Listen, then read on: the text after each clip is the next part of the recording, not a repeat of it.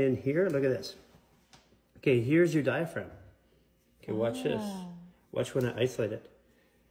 This is L2.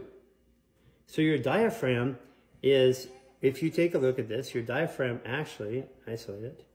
Your diaphragm is, it actually supports, because it goes right from here, right here, which is basically T3, all the way down into there to L2.